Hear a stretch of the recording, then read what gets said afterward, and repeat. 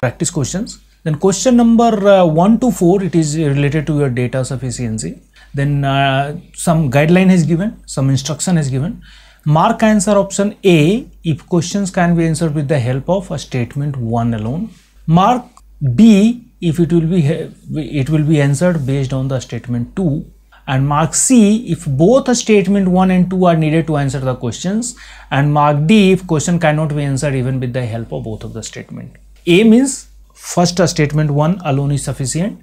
B means a statement 2 is sufficient. C combinedly sufficient. D after combining also not sufficient. These are the instructions. Then just we'll read the question and accordingly we'll try to understand how to do.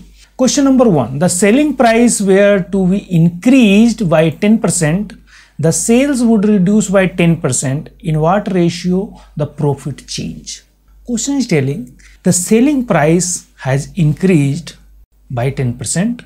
Sales had decreased by 10%. Then profit how to calculate? Can be able to calculate the profit based on this data if selling price is increased by 10% and sales is reduced by 10%. Okay. Now we'll just read statement 1. The cost price remains constant. If cost prices remains constant, then can we able to give the answer percentage profit how much it will be.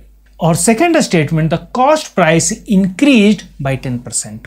Then we have to first check a statement 1. Like just we'll write in simple format, same thing it is written. Selling price minus cost price into sales, that will give you the P.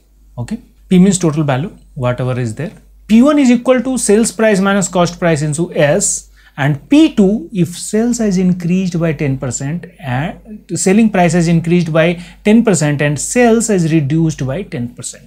Then it will come 1.1 SP minus CP into this one. You just take the ratio because this ratio will decide you will get the profit or not or how to get the profit. Like 1.11 S into SP minus this one. Here in numerator and denominator both has given in terms of variable where selling price and cost price we are not able to cancel out. Means in this way we will not able to calculate P1 by P2.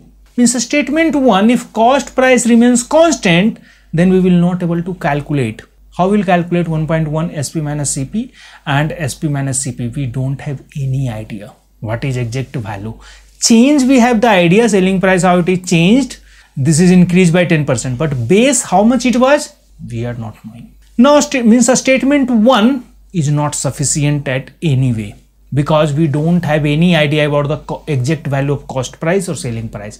Any one we have then we will able to calculate the other but we don't have any idea. Only given the percentage change. Percentage change is not sufficient to find P1 by P2. Then a statement 2 the cost price increased by 10%. Now just suppose if this is changed to 1.1 CP then what will happen? 1.1 will become common to 1.1 SP minus 1.1 CP. Then at numerator and denominator this equation will change 1.11 S.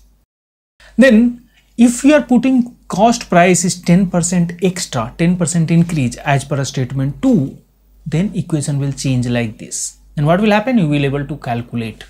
What is the value? We are not interested at all because it is data sufficiency. Question is only we have to just check which statement is sufficient to answer the question. What is the value exact will come? It is immaterial. It is coming that only certainty we have to check. Certainly it is coming, unique solution is coming, it is sufficient or not. Then we can mark the option B because a statement 2 is sufficient but a statement 1 is not